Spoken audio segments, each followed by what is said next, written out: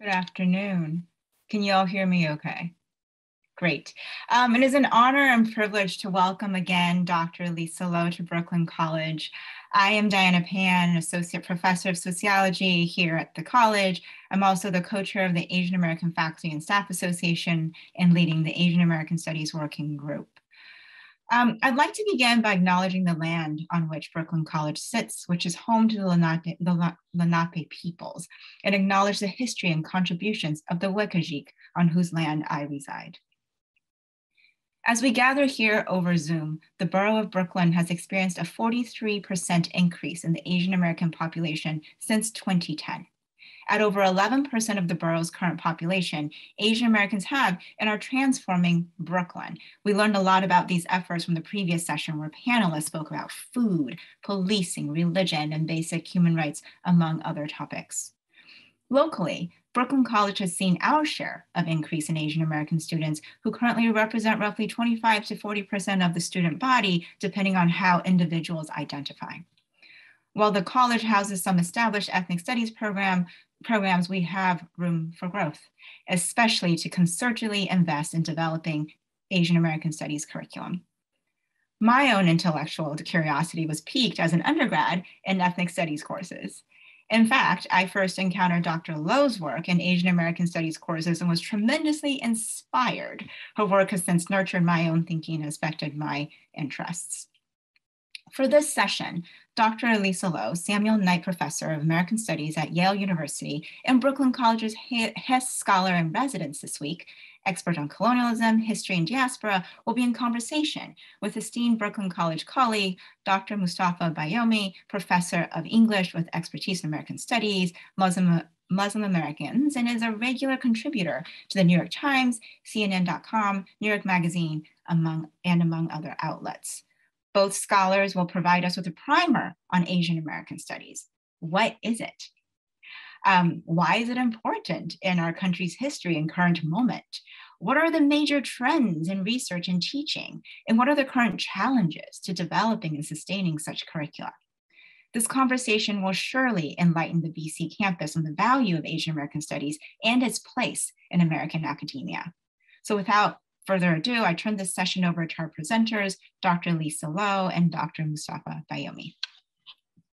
Oh, thank you. Thank you very much. And I want to welcome you all and thank you all for coming, and especially welcome and thanks to Professor Lisa Lowe, whose work is not only is highly, highly important in the fields, so many fields, especially and including Asian American studies, diaspora studies, studies around capitalism and migration, all of these, but also just really important to my own work. I've been reading Lisa Lowe's work since I was a graduate student. And in fact, I'm fortunate enough to have known Lisa Lowe since I was a graduate student.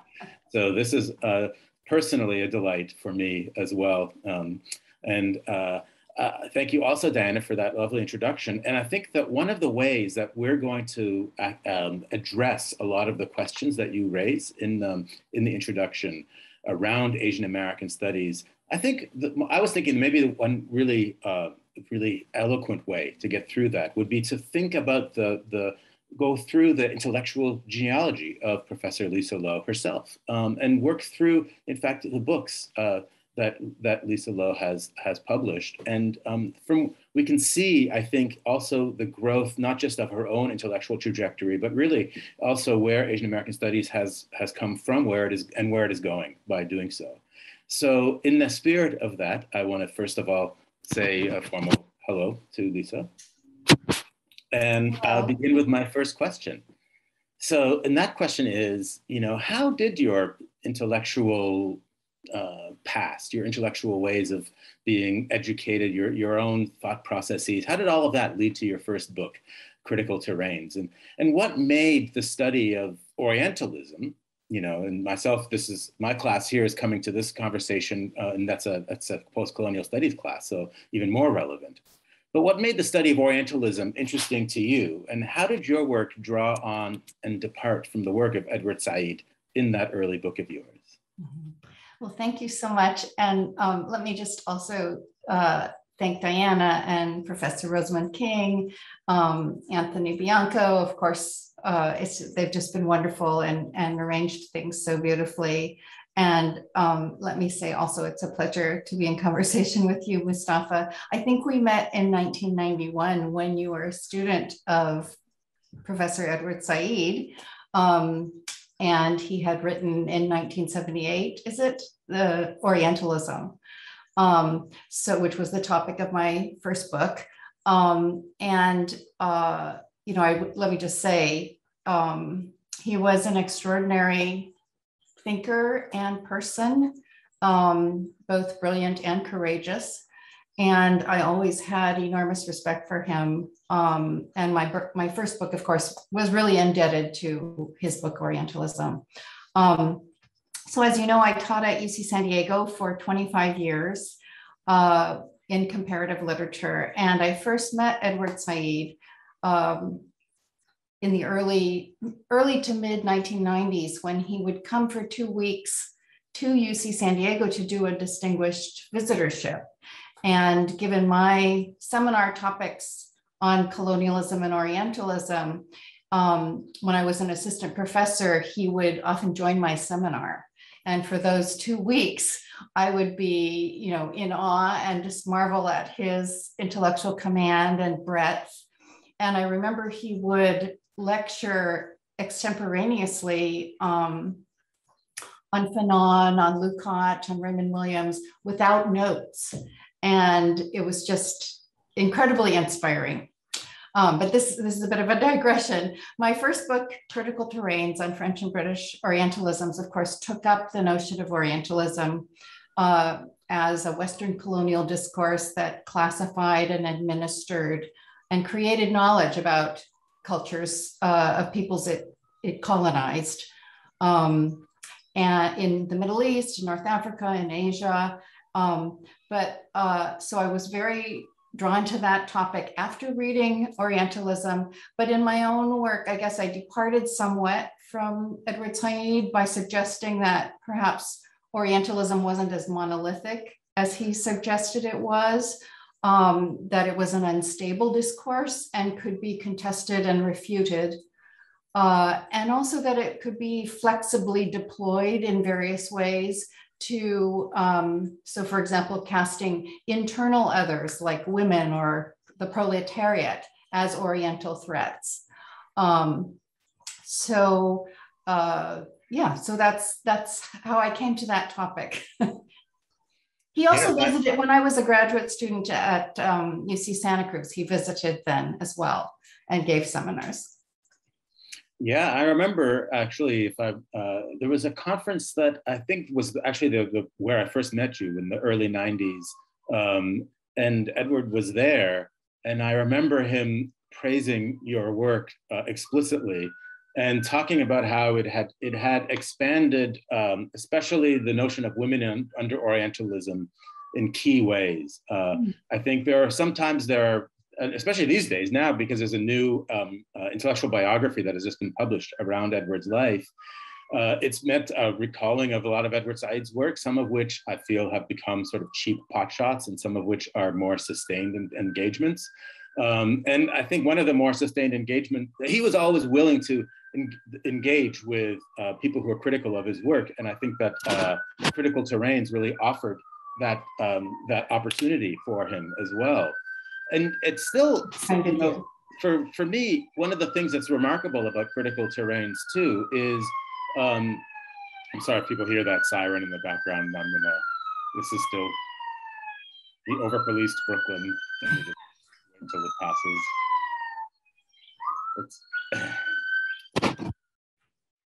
But one of the remarkable things about Critical Terrains for me was the ways in which it still remains so relevant as well. And I was looking it over the other day, and I just remembered this sentence then from the preface, in fact, and it says this: "Even so, as I write this, which is in the early 90s, I am forced by recent events in the Persian Gulf to acknowledge the persistent legacy of Orientalism. These events demand that questions of resistance be more than theoretical, and remind us that despite practical resistance, newly configured Orientalisms will continue to demand our critical attention." I find it amazing and unfortunate, really, how repetitive our history seems. I mean, those same lines could have been written, yesterday. They could have been written 10 years ago. They could have been written 20 years ago. We're talking in the early 90s. And I don't know if you can make anything about that. What is that? What does this persistent Orientalism mean about who we are? Oh, well, of course. So that book was published in 1991 after the Persian Gulf crisis, when the U.S. responded to Saddam Hussein by when he sent Iraqi troops into Kuwait, by beginning the first Gulf War, which of course was, I don't want to say it inaugurated, because I'm sure there was covert stuff that was going on before then, but we were just all too familiar with the subsequent wars and invasions and occupations in Iraq and throughout the Middle East after that, including the 2003 invasion and the so-called War on Terror. So unfortunately, the way Said discussed Orientalism as the creation of a discourse of otherness, in order to, he was drawing a lot on Foucault, I think, the way in which discourses of knowledge, of study, actually are material processes of commanding and objectifying. And of course, that continues over and over again. In the 18th and 19th century, Orientalism was mostly focused on Turkey and Egypt and the Middle East. In the 19th century, on North Africa. And in the 20th century, well, the first 3/4 of the 20th century, East Asia, Southeast Asia. And then, of course, in the last quarter of the 20th century and the 21st century, refiguring again Arabs, Muslims, and South Asians. And it's, I suppose this is one of the things I was trying to argue, that it's a malleable, flexible discourse that's opportunistically used.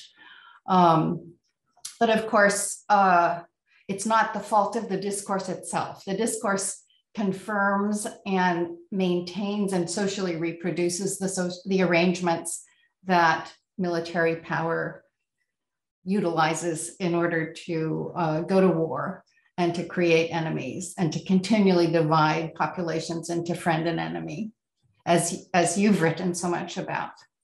Yeah, absolutely. I mean, I feel like, Orientalism is as much an illustration of power as it is an exercise of power. So as long as the US is engaged in its kinds of ways around the world, Orientalism will continue to be with us. In a way, Orientalism, one could say that Orientalism is kind of like James Bond, in that it will never die. It just doesn't seem to die. Yeah. And both of which are both products of empire in a way, too, right? I mean, we forget maybe we don't, but the imperial roots of James Bond as an idea also should never be forgotten. Nevertheless, moving on. Let's move on also to Immigrant Acts, which was a phenomenally important book and really established, I think, ways of thinking about not just literary texts, but also legal texts, and like thinking about the ways in which we understand immigration in this country in a complex way. What brought you to this shift to look at Asian immigration in Immigrant Acts? It is a departure from looking at Orientalism in critical terrains. What motivated that turn? I wonder if you could tell us, and also about the methodology and examination of race and how that becomes more central in your work, along with looking at the role of the state. So what would you say moved you from sort of post-colonial criticism to Asian American studies, and what, if anything, is gained by that move? That's interesting, because I actually wrote Immigrant Acts at the same time I was writing Critical Terrain. So it didn't seem like a transition to me. It seemed very much like, that I was always interested in race and colonialism. In the Critical Terrain's case, it was French and British Orientalism. In the case of Asian Americans, it was the US. And the US at war in Asia, and the US racializing Asian immigrants. But the way I started, so I never took courses in Asian American studies. I went to graduate school in the early 80s.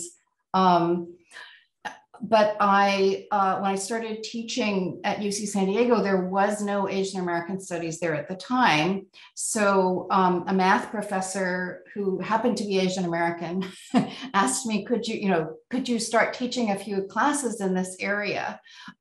So even though I was hired to teach comparative literature, I began teaching courses in Asian American studies. And was eventually part of a group which sought to establish Asian American studies and ethnic studies at UC San Diego in the 80s. And I learned a lot from teaching Asian American studies courses, and I learned a lot from my students and their experiences and histories, which were extremely different from my own, not extremely, but different than my own. My parents came to the US during World War II. Many of them came after 1965 and the Immigration and Nationality Act of 1965. So I learned an enormous amount from them. And as a result, I wrote Immigrant Acts at the same time I was working on critical traits. So it didn't feel to me like it was a transition in that way. And it seemed like they were linked projects, that one was about European Orientalism and one in a way was about US Orientalism. But also, I often also think about Immigrant Acts as a kind of history, looking at the history of racial capitalism in the US, but with an eye to the Asian American example and what Asian immigration and the series of experiences that Chinese, Japanese, Filipinos, Koreans had of both being, all of these groups being first enlisted as non-citizen, low-wage labor, then being greeted by anti-Asian violence, and then being barred from further immigration, and also barred from citizenship until the mid-20th century. So what does this, on my mind at the time was this question of what does the history of Asian immigration before 1965, but also, actually up to the 1980s, what does that tell us about the history of capitalism? And I think, one of the answers is that Asian Americans are not the only group to have been indispensable to the building of the US economy, but exploited as low-wage, non-citizen labor. And it tells us something about how the building of the economy always needed insecure, vulnerable, non-citizen labor. This happened repeatedly to different Asian groups, but of course we've seen it happen with Mexican workers, Central American workers, workers from the Caribbean, workers from Africa, and so forth.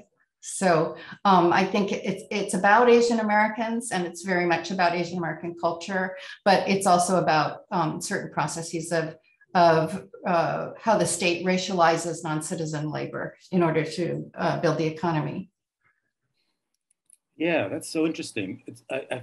What I find interesting about that too is, this is departing a little bit, but you come essentially from a European intellectual history tradition, right? And someone like, say, Gary Okihiro, who's also a kind of like formidable force in Asian American studies, comes out of an African studies tradition, or Evelyn Hugh DeHart coming out of like the Caribbean studies tradition. Right? Yeah. And these are the people who are become the real mainstays of Asian American studies.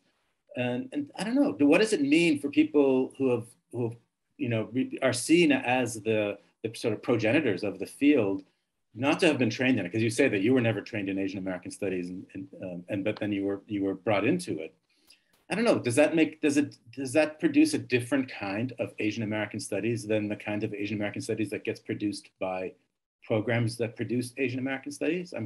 I don't know what you asked. That's a fascinating question. I think it wasn't a choice on our part. We probably all would have studied Asian American studies if it had been available, but it wasn't. And so we had to make do and teach ourselves in certain ways.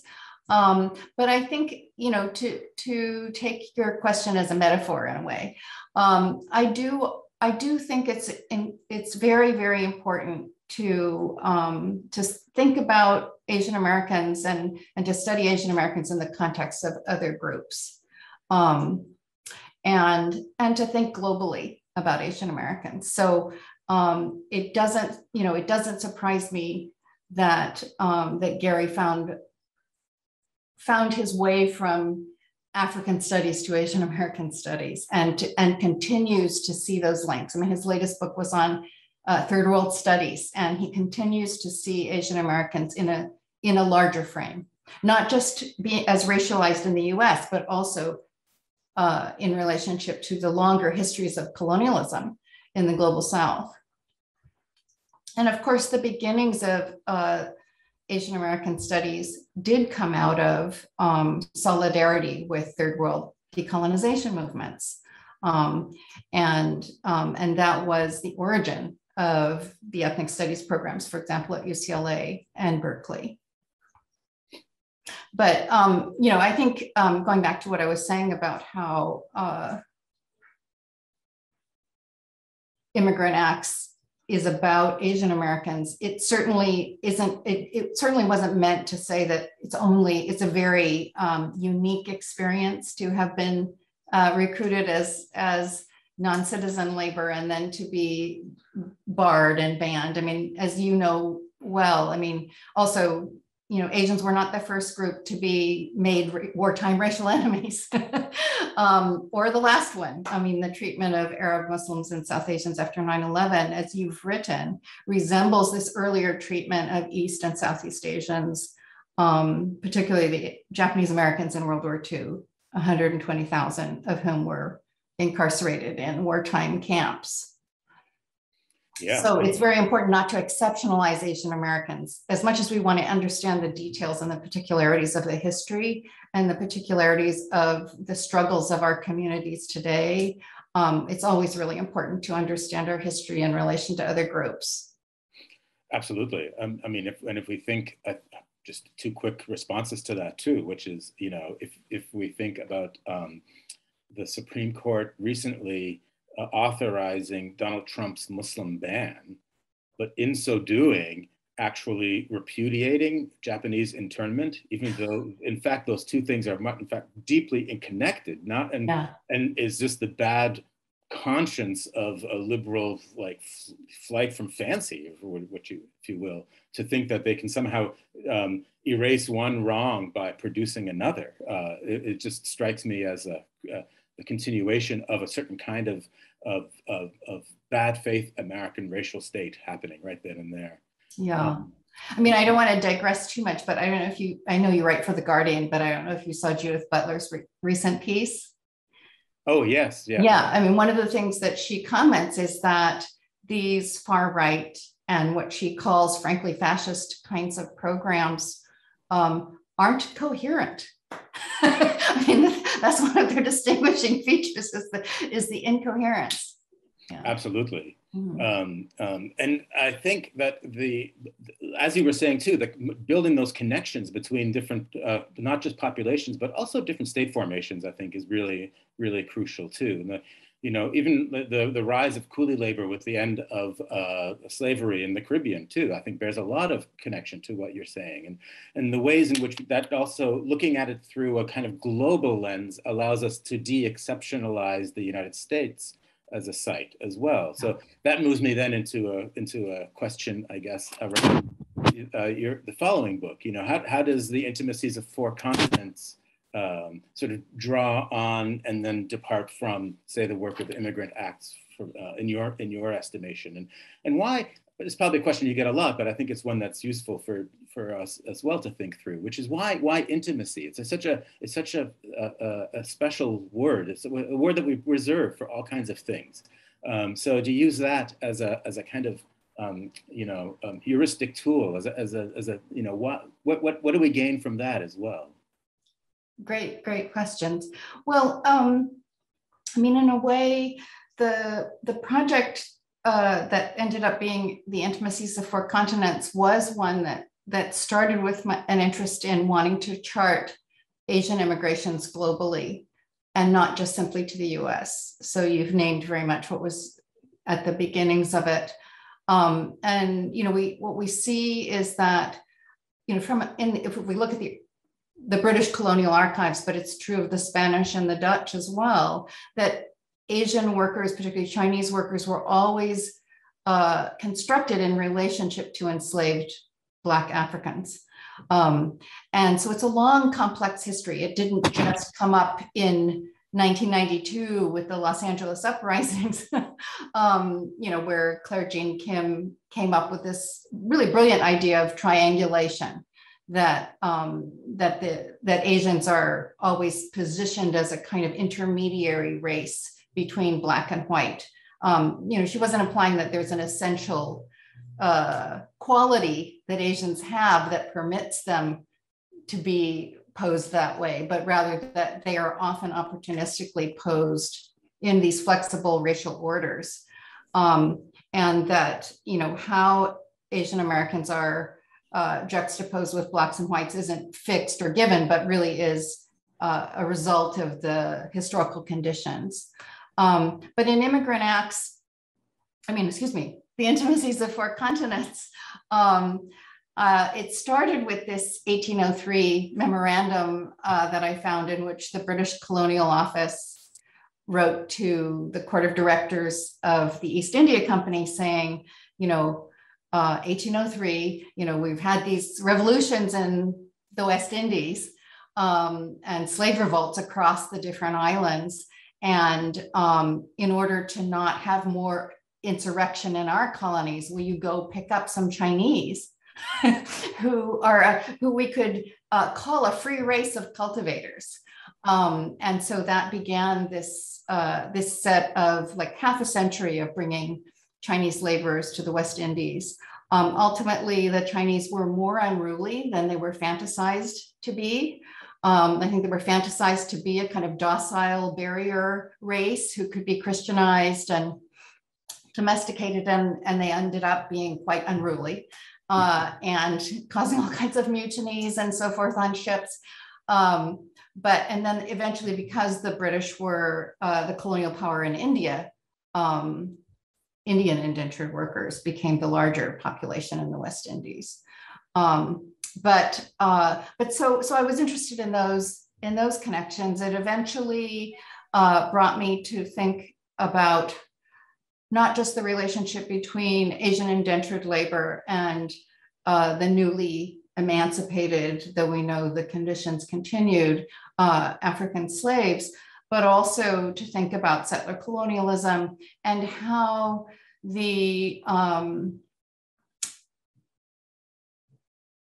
abolition of slavery and the bringing of this intermediary or coerced and free racialized group, the Chinese, in, was also part of expanding the British Empire and expanding especially the imperial trades in East Asia and India, and really the beginnings of liberalism itself with free trade and free wage labor. So that's what that book ended up being. It took me quite a long time to write that book because, as you can see, it ranges across a lot of topics. Oh, sure. I mean, if you're getting into the origins of even just liberalism and the liberal state formation itself, that's a huge project. And I think my students often, I'm often trying to remind my students that colonialism was a liberal project. It was not a conservative project. And so. Yes. Just understanding that relationship, I think, can actually not just destabilize, but it can make people rethink what the idea of our liberal state actually means.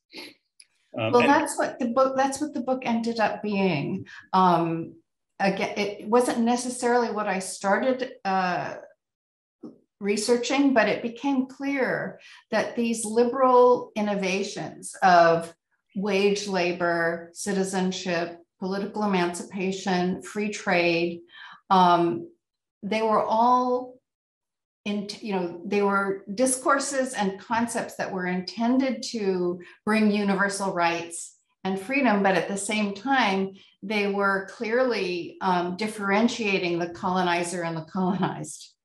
And also, particularly free trade and free wage labor became means for the empire to expand its maritime supremacy, to expand trade, to move away from mercantile colonialism to free trade imperialism. And so without liberalism, the British Empire would not have ascended to becoming this large empire at the end of the 19th century.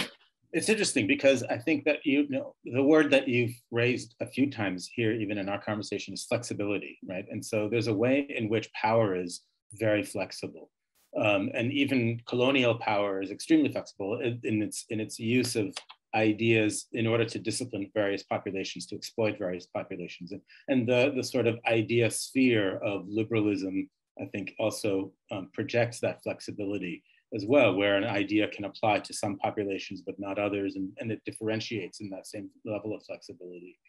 So if I realize I didn't answer your intimacies question. Oh yes, okay, please. Well, the reason why I chose intimacy is because we often think about it as we think about intimacy as interpersonal, but it's really clear that it's, if we're thinking about the 19th century, that interpersonal sense of intimacy in the bourgeois household, for example, or in the 19th century novel, is really not shared by everybody. So it made me think about what other kinds of hidden relationships or connections are the conditions of possibility for bourgeois intimacy, so the meaning of intimacies in most of the book takes on is the relationship between Europe, the Americas, Africa, and Asia, and how these seemingly quite distant histories, continents, peoples are actually quite connected, in that they needed to be connected by empire in order for bourgeois intimacy to take place. Whether we're talking about the kinds of goods and decor that decorate the bourgeois household and bedroom, or whether we're talking about the wealth itself that the bourgeoisie accumulated. So intimacy worked for me as a kind of a tripartite concept that had, on the one hand, this idea of interpersonal intimacy, but then also imperial intimacies. And then the third meaning I was trying to invoke was the kinds of intimacies among colonized peoples themselves. So, of course, in the West Indies, as I was just describing, Chinese and East Indians were brought together with enslaved African people, there's British settler and colonial administrators, and they were all together. That's another kind of intimacy. I guess because I'm a student of Edward Said's too, I hear echoes of his reading of Mansfield Park. Precisely. Also very inspiring. Yeah. Yeah. And from Culture and Imperialism. Mm-hmm. Yeah, I'll never think about Mansfield Park the same again. Yeah, just exactly. The way that our material culture is so indebted to, and at the same time wants to turn a blind eye to its colonial pasts, right? And the horrors, especially the horrors of that colonial past. Yeah. But returning to flexibility for a second, it's like, I feel like if power is flexible in the way that you've, I think, articulated very, very correctly and eloquently in our conversation so far, resistance to power must be equally flexible if it's going to succeed at all. And so, yeah, the reason why I say this is because I feel like there was this moment in Asian American studies, in the beginnings of Asian American studies, when it was very much an insurrectionary movement coming out of these battles for ethnic studies out on the West Coast. There was a kind of flexibility that it had in order to confront the systems of power that were dominant, and it was moving beyond the realm of the academic world only at the same time. And I wonder if there's a way in which Asian American studies thinking through this idea of flexibility and opposition to power, what do you see as the sort of pitfalls of Asian American studies and the possibilities of Asian American studies when thinking about it in terms of what it's opposing, what it's creating? Oh, that's a very serious question. I think from its beginnings, as I was alluding before, Asian American studies always had, many more than two, but let's say broadly, two different kinds of trajectories. And one, what we might discuss as kind of the need to be acknowledged and recognized and included within the existing liberal democracy, to be represented.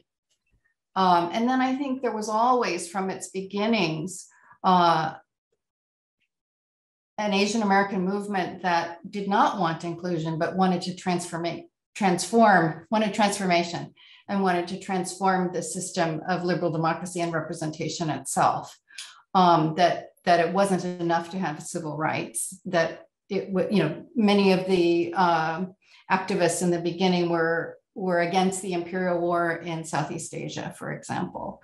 Were working with the Black Panthers, were working with the American Indian movement, and so forth. So I would say that there's always been those two different kinds of approaches in Asian American studies. And if in the beginning it was heavier towards the more radical transformation, it's probably now more weighted towards the inclusiveness and wanting to be represented. We're talking about the studies now. I think Asian American movements on the ground are still, there's still plenty of radical movements who are not interested in token inclusion and really want a radical redistribution of resources, who want housing, who want healthcare, who want protection from police brutality, and so forth. So I think Asian American studies has those different elements. So some of the promise and the pitfalls would be, the promise is, of course, that as we were speaking in the earlier session, and as Diana has been saying, there's ongoing anti-Asian racism, and also the problem of invisibility and misunderstanding and stereotypes. It's a terrible thing if new Asian American populations don't have access to studying their own history and culture. So Asian American studies is absolutely necessary and important as part of a larger program of understanding the history of colonialism and race and war. The pitfall is probably that it's, over the last 50 years, it's become a professional field. So there is a way in which it's been drawn away from some of its earlier roots. But I think at this point, I wouldn't stress that pitfall. That's the pitfall of all kinds of identity. Yeah, well, speaking of which, maybe what's important then is to understand the relationship of identity and capitalism in the capitalist state, and how that relates then to racism itself. So, you've said before that capitalism needs to differentiate through race, which is a very provocative and evocative statement. So I'm wondering if you could explain what you mean by that and how Asian American studies can challenge that very kind of differentiation. I'm not exactly certain in what context I said that, but I was I was probably referring to the idea that capitalism profits precisely through the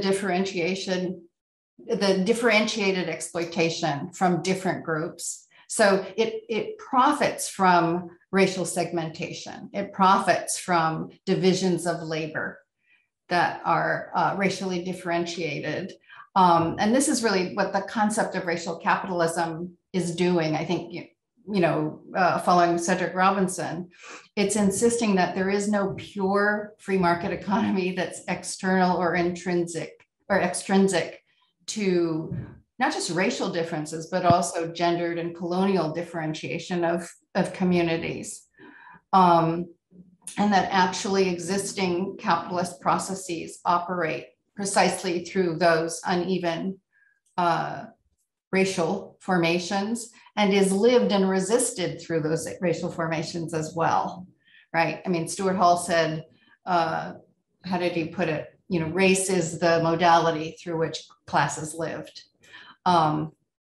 So the state plays an important role in this racialization for the capitalist economy. And the most obvious example being, and this is what was so interesting about writing this book on Asian Americans in relationship to giving a little history of racial capitalism, is the most obvious way that the state serves capital is to prevent people from becoming citizens and yet recruiting them as labor. So then you have a group of people you can exploit without protecting them in any way. So barring certain racial or national groups from citizenship produces an exploitable labor pool without giving them rights or protections. And, you know, historically, racialized non-citizen labor, not historically, in an ongoing way, farm workers, service workers, care workers, hospital workers. I mean, it's just non-citizen labor has played an enormous role in the building of the economy. Absolutely. I mean, I was even looking into this a little bit of last year. I was writing something for the Guardian. I forget in fact which piece it was, but looking at even government statistics around the undocumented farm workers. The government statistics will say that they're something like 50 to 60%. So even the government will admit that that's the case, although people who are on the ground will say it's probably closer to 90% of the farm workers in this country are undocumented. And yeah. how much of that do we depend on every single day, just eating our food? Yeah. And how much acknowledgement do we give to that very reality, that very fact? And you know, and that's why our tomatoes can be 20 cents cheaper, you know, and that all that profit going, of course, not to the workers. But, you know, also in relation to Asian Americans, you know, the racial stereotype of the so-called undocumented laborer is Latinx or Central American. But I don't know the exact statistics, maybe Diana as a sociologist would, but, you know, there's a good 20% of the undocumented labor force that is Asian. Mm-hmm. It might even be higher because how do you report these things? People don't want to report that they're undocumented. I teach a class with some regularity in the honors section, in the honors college here on immigration to New York City. And one of the things that I have my students do in the very beginning of that class is just write a very short narrative about their arrival or their time in, like when did their family history begin to include New York City as well. Mm-hmm. And I was shocked about how many years ago, maybe a handful of years ago, almost, I would say maybe 30 to 50% of the class said that they were now citizens because of the amnesty in 1986. Like they were the products of the 86 amnesty. And they were from all over the world. So they were not, yes. You know, and so I thought that was actually really, really interesting and very revealing. Also in the ways in which we just don't acknowledge certain things publicly, and but they're so deeply part of our country and our experiences. You know, similarly too, I think another question that I would want to ask regarding Asian American studies is thinking about the ways in which Asian American studies then thinks about critically about the ways in which Asian Americans are so often used as wedge groups within the United States too, within the sort of racial logic of the US. And I wonder if there's a way in which we can theorize that. I mean, you alluded to it earlier, but I think it's something that's worth contemplating. And before you do move on to that question, I just also want to invite people in the audience to start thinking about their own questions, because pretty soon I want to open this up to everybody. And so once you're, if you have any questions that you want to pose to Professor Lisa Lowe, please do put them in the chat and we'll get to them. But yeah, Lisa, is there a way that we can think about the ways in which Asian Americans are so often used as a wedge group? Going back to Stuart Hall, Stuart Hall talks about policing the crisis, thinking about crises being so constantly deployed by the state and then using certain elements and certain populations against each other in order then to maintain a certain kind of superiority. So yes. Yeah. No, I mean, this is another reason why Asian American studies is so important, is for Asian Americans and others, not simply only exclusively Asian Americans, to understand how common it has been throughout history for Asians to be used as a intermediary racial group to both discipline Asians, but also to discipline Brown and Black people as well. So, we often think about the model minority as starting in the 1980s, as the Japanese auto industry is rising and so forth. But really, I mean, if you look in the colonial archive, as I did for my last book, I mean, the colonial administrators from the 18th century onward were posing the Chinese against enslaved Africans. So this is it's a long-standing colonial discourse, and the model minority, or as Takfujitani says, as rapid industrializing Asia is also the model modernity in certain ways. There's a way in which the success of Korea, for example, South Korea, is often posed as a counterexample to Latin America or other countries to which the IMF and World Bank have lent monies. So there's a way in which this use of Asia and Asian Americans as a wedge happens over and over again, like Orientalism. And the most recent examples are the campaigns to ban affirmative action, which have been right-wing campaigns to ban affirmative action, which have appealed to, the arguments they've used is that there have been quotas for Asian admissions. Another recent example is this Asian hate crime bill, which of course, there have been horrifying assaults on Asian Americans as a result of, Trump fanning the flames of the so-called Wuhan virus and so forth. But this horrifying, and the Atlanta murders, as well as the murders in Indianapolis, and these sensationalized street assaults on Asians. But Asians have faced anti-Asian violence throughout history. And this notion that there needs to be a hate crime bill to stop it suggests that Asians are passive victims that need the state and police buildup to protect them, as opposed to, many of the Asian activist groups, I think as many as 80, recently made a statement saying they did not want, after the Atlanta murders, for the solution to be the buildup of police. That one of those organizations, Red Canary Song, for example, which works with and provides services to massage parlor workers, said not only would we rather have Asian immigrant communities supported by better wages, by healthcare, by childcare, by social services, by not raiding us, not having the ICE raid us.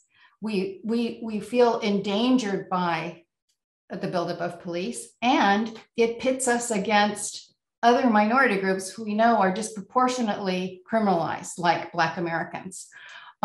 So Red Canary Song is one group, but there even more mainstream Asian American civil rights groups have said that's not the solution to anti-Asian violence. So that's another, I think, more disturbing way in which anti-Asian violence has been kind of hijacked to use Asian Americans as a wedge issue in order to build up prison and policing budgets. Through the kind of liberal paternalism of the state at the same time. So yes. it's interesting how I think critiques of liberalism are also coming up through this conversation in productive ways. So thank you. I think now would be a perfect time to, in fact, open up the floor to questions. I know I've heard enough of my voice in this conversation, so maybe others have things that they want to add. It looks like we have a question in the chat, but I wanted to go back to something Lisa said in the earlier session that someone had posed, and I think this is a good space to address this, is your role in Asian American studies. If you could talk a little bit more about that experience. Someone had asked that earlier. You know, you had said UCSD didn't have Asian American studies when you had first gotten there, and what was that experience like? I think this ties in with James's question here, right? What advice you give to people trying to start an Asian American studies program? Well, I was very lucky, you know, at that time, scholars like Rosario Sanchez, Ramon Gutierrez, George Lipsitz, and others, Yen Espiritu. Actually, Yen was the first hire in the new ethnic studies program.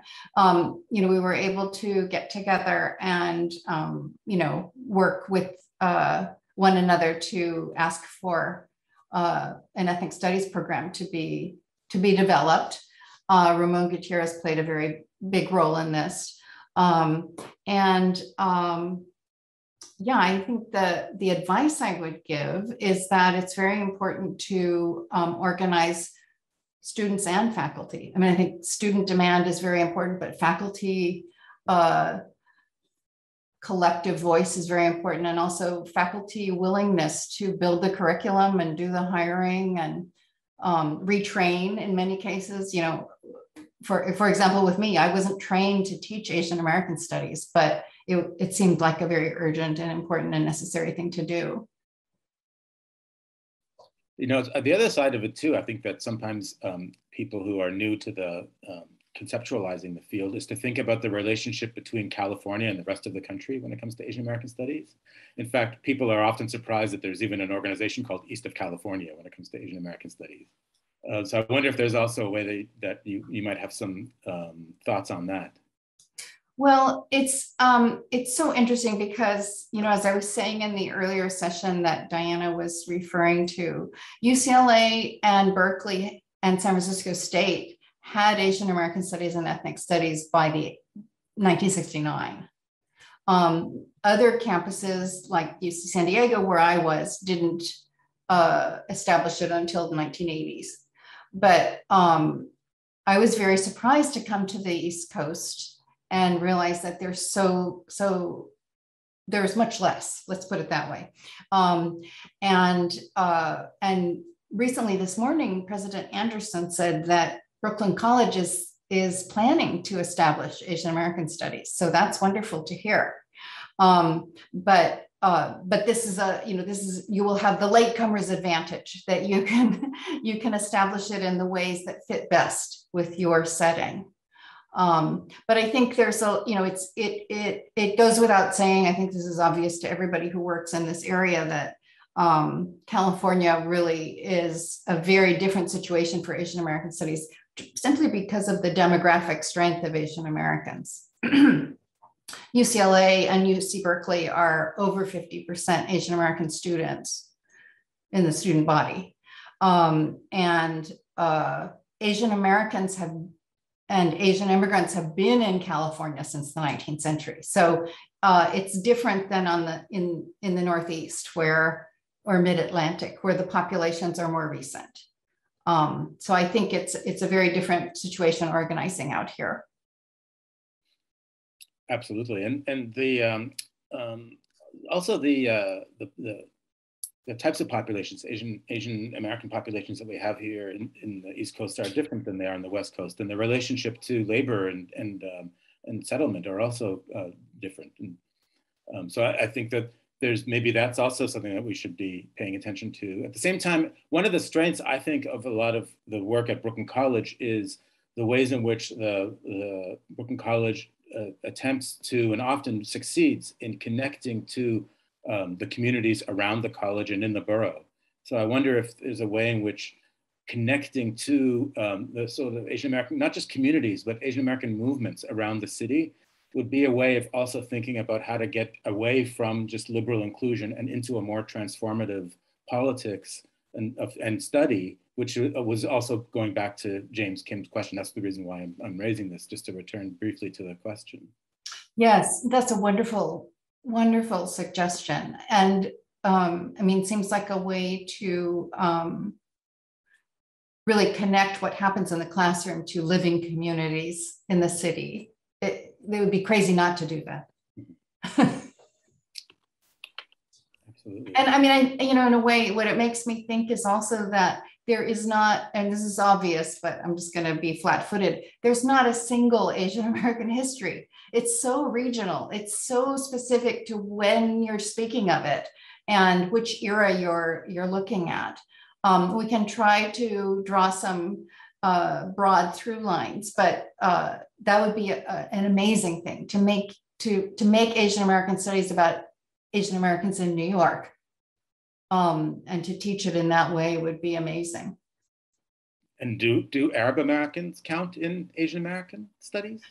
Well, you know, what do you think? I mean, I still remember you coming to Asian American studies all those years, yeah. Because there wasn't, you know, it seemed like I mean, what went into your decision to do your work in Asian American studies? Yeah, for sure. I mean, like, you know, these days, the people in Arab American studies avoid the term Middle East. The Middle East is so colonial as a term, right? Yes. The other term that's often used is MENA, which still has Middle East in it, Middle East, North Africa. But the better term is SWANA, yes, which is Southwest Asia, North Africa. It's purely just geographic. It has no colonial origin for it, no center point. But if you look at that word, SWANA, it seems to me that there is an Asia in that word, Southwest Asia. So yes, why not? I mean, it feels like these should be capacious categories that are actually much more about what happens when we're bringing communities into dialogue with each other and into understanding, rather than walling off identity formation and saying that this group belongs here and that group belongs there. I couldn't agree more. But I don't want to take up all the air in the room because we have some great questions coming out here. Are you reading them, Diana? I haven't had a chance to read them. Yeah, I'm reading them. Joseph asks, you know, one of the powerful aspects of Immigrant Acts is the way the book uses Asian American as a key critical term, and also complicates that term with a focus on its internal heterogeneity, hybridity, and complexity. Can you say a bit about that tension or balance, which is both political and analytical? What a great question. I mean, I think what Moustafa is saying actually fits as a practical example that, you know, I think Asian American emerged as a political term. Nobody's born Asian American. They identify with a coalition or a group of people who share some kinds of histories or interventions in common, but it's not an essence. It's not a universal or a unified category. And so I think it's really important to always have that doubleness. On the one hand, it's a strategic category for making certain interventions about the ways in which immigrants from East, Southwest, West, and South Asia and Southeast Asia have been racialized and othered in times of war. But it's not as if there are common cultures, languages, and so forth. It's not that kind of cultural identity. So I think it's both a strategic category to be deployed, but also must always be attended to for what it excludes, and not be reified as an identity. That's the first line at Simone de Beauvoir's The Second Sex is one is not born, but rather becomes a woman. Mm-hmm. You could say one is not born, but rather becomes an Asian American. Mm-hmm. I'm just going down the list here. Mackenzie wants to know, would you say the exposure to the public took a step forward when it comes to shedding light on Asian American studies and how some people are uneducated on the obstacles Asian Americans had to overcome, whether it's economic exploitation, racism, etc.? When was this step forward taken? Yes, I'm looking for that clarity as well. Is this about most recently? Mackenzie can feel free to type in the chat and I can address that. I don't see it. Okay, as Mackenzie's thinking about that. So Loretta is asking about Asian American studies more generally and how resistance at public universities is well known among Asian Americans on the East Coast in particular. Can you speak about the issue of educational equity and how the lack of such equates to an anti-Asian violence we see today, as well as discrimination that persists due to ignorance of the lived experiences of Asian Americans? Asian Americans are the poorest racial demographic in New York City. Their data is not disaggregated, and so they're often seen as a monolithic group. Could you speak to how Asian American studies could help resolve these issues and how long you think it might take for education to improve our society in this way? Well, I definitely think that disaggregation of data is a kind of quantitative analog to breaking down stereotypes of monolithic groups. So disaggregating the data is important so that Asians aren't. I mean, it's important part of this whole deconstructing of the model minority myth and so forth. That there are so many different national origin groups, but also the date of one's immigration history, how distant one is from the immigrating generation, or if one is new immigrants themselves, class, gender, sexuality, religious, secular, citizen, non-citizen, refugee, undocumented. There's so many differences among this large group, Asian American. So again, we don't want to get into the convenience of adopting a census category because it's the only way to become visible. We have to keep that detail and that texture and that difference and learn about one another, even though it's necessary to group under this banner.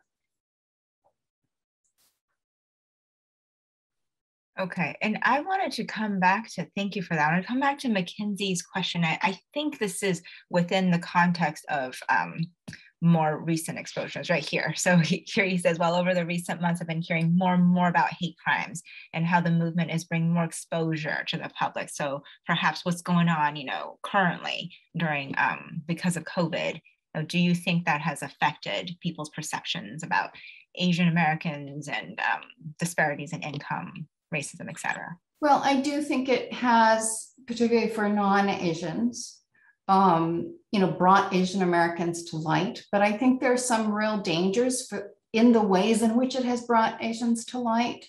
I'll just say anecdotally, I mean, as I've already implied, it represents Asians as passive victims of violence who need protection by the state.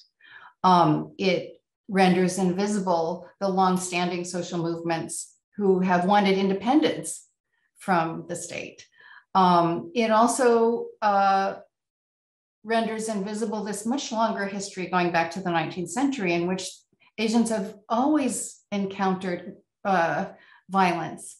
In the earlier session, I was talking about the late 19th century when Asians were the object of, mob vigilante violence. And it was very much about that also being a time of political and economic crisis when, with the abolition of slavery, the US economy moving from a cotton-based agricultural economy to a continental industrial manufacturing economy, and it needed railroads and it needed mining and metals. So there's a way in which time after time, Asians have been targeted. So this new not new, this quote unquote new anti-Asian violence. Of course, it's horrifying, but it's not new. And what's sort of disturbing is the way in which it is publicized as, oh, look, we didn't even know Asians existed, and now they're the object of violence. I ran into my colleague Gary Okahiro, who Moustafa mentioned, and he was just tearing his hair out and saying, "What, did they never hear of Vincent Chin?" And you know, in other words, it's both. Yes, it's good that people are understanding Asians are vulnerable as a racialized minority, but what's problematic and difficult is that it should be only delivered as a soundbite on social media or on the news, rather than as a long historical dynamic that also involves the building of the nation state and other racialized groups, which I think would be the ideal way to present it. You know, if I can just jump in briefly too, just to make an analogy with Arab and Muslim Americans as well, because there was, you know, I've been talking about Arab and Muslim Americans for the length of my career, and of course after 2001 it became even more of an issue. But what I've encountered over all of those years too is that people often want to talk about hate crimes, but they don't want to talk about state crimes. Yes. When it comes to Arab Americans, Muslim Americans. And there's a way in which focusing on hate crimes actually absolves you of having to talk about state crimes. And I think that that's actually, when it comes to especially to Arab Muslim Americans, the state has been much more deleterious to our existence than the hate crimes. Not to say that the hate crimes are not horrible, of course they are, but if we don't understand that relationship between the two, then we're just doomed to, you know, into these passive formations and repetitions of all of these kinds of violence too. So, you know, I think that is also a way to try to get beyond this horrible moment and to make something transformative more. And that is by paying more attention to what the role of the state in all of this is as well. Exactly. And also the idea of, I mean, you mentioned Stuart Hall and policing the crisis. I mean, there's been for a long time, you know, this process of the state withdrawing from social welfare and, you know, providing for schools, housing, healthcare. So there's a way in which the state wants to address the gap between the promise of freedom and rights and the actual inequality by creating more policing and funding policing rather than social welfare. You know, that the idea of hate, well, so not just the idea, the language, I recently heard Naomi Murakawa talking about this, the language of hate crimes becomes a way to buttress the criminal justice system. It's not about remedying, it's not giving more resources for Asian American communities. It's a way of fueling an already aggressive criminal justice system that we know disproportionately arrests and criminalizes and is violent to Black Americans. So here's an opportunity for Asian Americans to ally and have solidarity cross-racially in relationship to state crimes. But if they are constructed as a passive victim that needs police or prison help, then it instantly makes that coalition difficult to have. And then even sometimes those people, those very same people will be not just put through the criminal justice system, but given, in some states, given the option between going to prison or going into the military. And then that ends up fueling then American military power abroad, which then has other implications for Asian populations, which then comes back to the US in other kinds of ways too. So that level of international, international view, I think is also important to this. Yes. So I see a question here. How do we address actual victims? The high level view ignores real life reality and exchange. It's not a high level view. I think it's to take the the cue from a group like Red Canary Song. They would rather have a minimum wage law. They would rather have funded childcare. They would rather not be raided by ICE and have their workers attacked or raped by police officers. So I do think that the way we address actual victims doesn't necessarily have to be through criminalization of the supposed perpetrators. It can also be through more robust resources for working people and immigrant working people. I think that allows us to look at these intersections, right, and interconnections. What Moustafa has said earlier. I think, let's see, I'm trying to see where we are. So one last question from Na Young. Thank you so much for invigorating conversations. As much as the materiality of racialization is important and necessary to highlight, I would like to hear your take on what the significance of effects and emotions for Asian Americans or in Asian American studies would be, since I feel like your book, The Intimacies of Foreign Content, touches upon a sort of affective aspects or qualities. So how might one react or absorb, I suppose, racialization? Well, that's not one of the valences of intimacies that I actually take up or study is affect.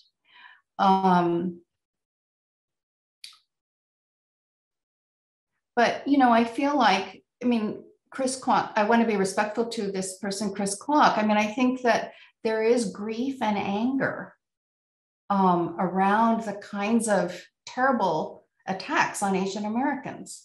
And that is something that we are dealing with. I've read recently, the sociologist Janelle Wong has been studying the anti-Asian hate crimes. And what she's found out is that, in fact, most the ways in which the hate crimes have been, or not the hate crimes, but the assaults or the attacks have been represented, actually have exaggerated certain things. Most of the people, first of all, Asian Americans haven't been attacked more than other racial groups in this COVID period, even though it's been constructed that way. Also, most of the attacks haven't been on elders. It's actually been on the full range of ages. And most of the attacks or reported incidents of racism have not been physical assaults. They've been interpersonal circumstances, speech, and so forth. So I think that we do have grief and horror about what's happened, and it is a terrible thing. And I didn't mean to diminish that. I meant to put it in the longer history of how, something like the hate crimes bill, yes, it's a certain kind of Asian American empowerment, but that really wasn't authored only by Asian Americans. It was supported by police departments. It was a bill that was lobbied by police departments. Thank you for that, Lisa. And I'm looking at the time here, and I just want to really thank Lisa and Moustafa for an invigorating and insightful conversation. Please do register for other Hess events. We are here all week and the next one is at 5 p.m. This evening on Pedagogy. So please come and join us. Thank you so much for joining today.